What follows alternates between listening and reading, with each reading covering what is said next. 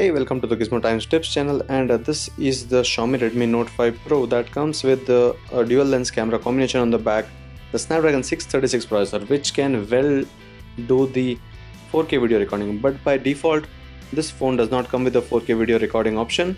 And if you go into the settings, you'll notice that it is not able to take 4K videos. The video quality, at best, what you can do here is Full HD video recording.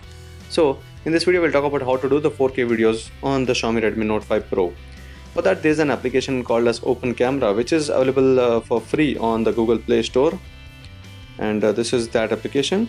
You need to just download that. It's just 1.5 MB file size.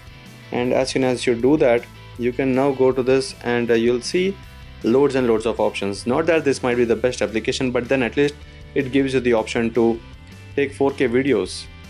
If you enter the settings, these are the settings for the photo and video. Go into the video settings and set the resolution for the videos. You'll see that the highest is 4K video Ultra HD, 3840 x 2160 pixels, and it's 16:9 at 8.29 MP. You can also enable the video stabilization, which is another thing.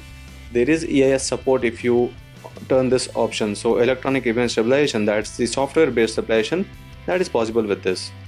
Now you can go to this and go to the video option, allow open camera, and once you start the recording,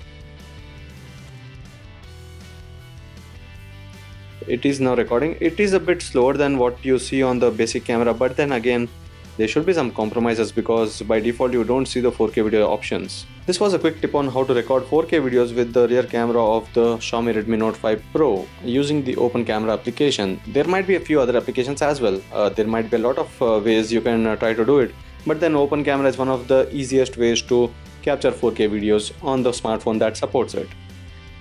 So stay tuned for more videos, subscribe for more, and do ask if you have any other questions. Thank you for watching. Bye bye.